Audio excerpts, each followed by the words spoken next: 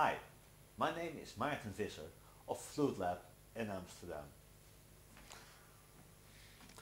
I'm a musical instrument maker and these are some of my products. This is the vertical flute head joint and this is the swan neck head joint. Today I would like to discuss the swan neck head joint. Many flute players complain about pain, about troubles they have with playing the flute. Pain in their shoulders, their wrists, their arms, their back, their necks. For some 20 years I've been making special head joints to help these people. Let us compare the playing position of the classical concert flute and the swan neck flute.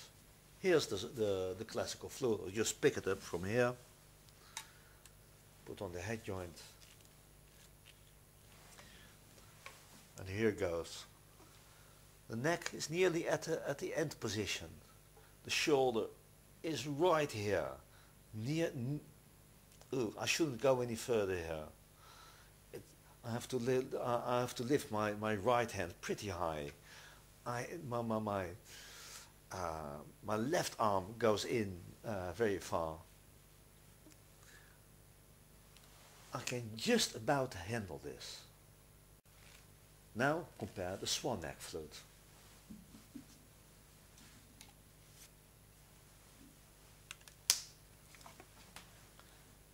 This is how easy playing the swan neck flute is. You just lift it and it's there ready for you. I have moved the flute way out of the danger zone. The swan neck flute is easy to use. Just put on the head joint as on an ordinary flute. I'll line it up like this. If the top band is in line with the keys, I turn the keys to the right a little. Only a little.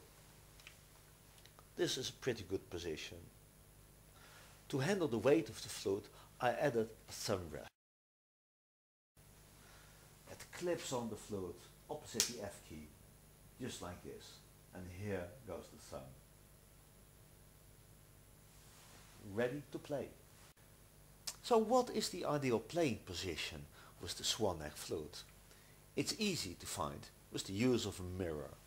Hold the flute up and see that the part with the embouchure is parallel to your lips. You only have to turn your head a little bit, like this perhaps. That will do. And that's all there is to it. The swan neck flute head joint is handcrafted of sterling silver. I'll show it up close to you.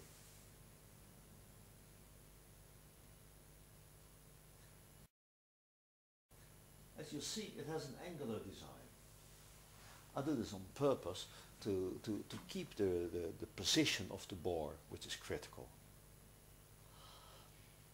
I cut a rather classical embouchure, which gives you large freedom of coloring, also wide dynamic range without being difficult to play.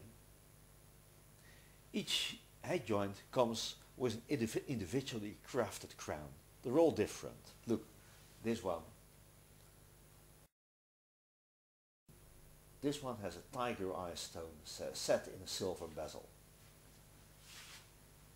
I've been making these head joints for 20 odd years and I've perfected them since. They're everything you would expect from a handmade head joint. One of the questions many flute players ask me is, how do they sound? Do they sound very different from other head joints? And no, they don't. The reason has to do with a piece of physics. It's called Pascal's principle. Because what travels down the bore of the flute is not air. It's a pressure wave in the air. And the pressure has no trouble going around bends and curves. There are acoustical effects though, as the wave tries to cut short in the corners, and I have to compensate that. But in the time, I've learned how to do that and they're perfectly well in tune, and they sound good too. Let me demonstrate.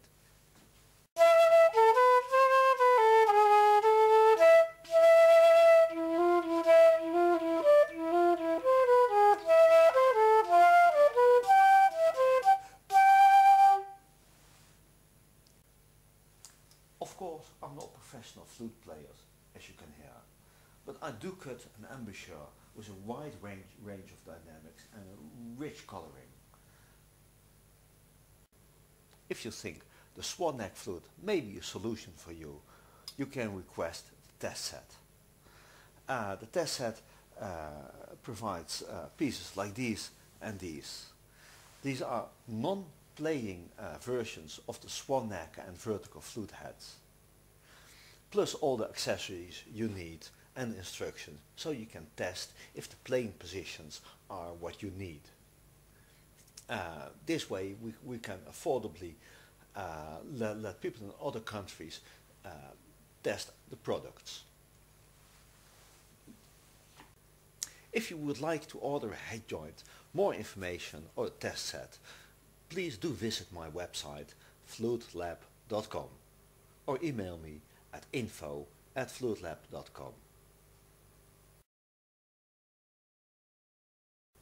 If you live in the USA, you can contact my representative flutespecialists.com. I do not sell directly to the USA, only through flutespecialists.com. Thank you for listening. Bye bye.